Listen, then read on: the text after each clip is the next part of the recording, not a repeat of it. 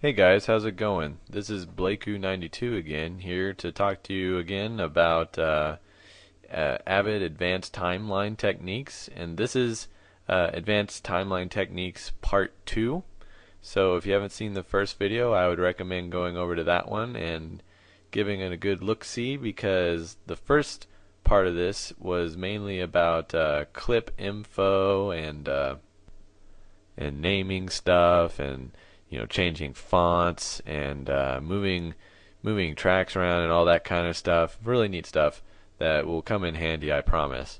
So go check it out. And for this tutorial, we're going to be talking mostly about customizing some stuff. Like we could find different ways to select tracks and make colored clips in our bin windows, and really cool stuff like adding colors to your timeline and making it all tutti frutti and really tropical looking if you want to. I know a lot of people that make some pretty interesting looking setups.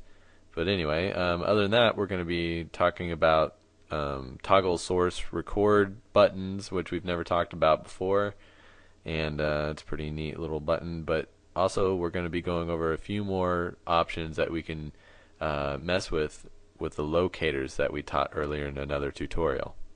So, if you haven't watched any of my other videos, I always say that I'm a Final Cut Pro certified user, and also I'm an Avid Media Composer certified user, but that doesn't make me in any way a certified instructor for either of those programs, because I'm not. I'm doing this for your guys' benefit, because I realize that it's hard to learn all these things on your own without someone having to teach you, and online videos seem to be the way. I mean, I always go to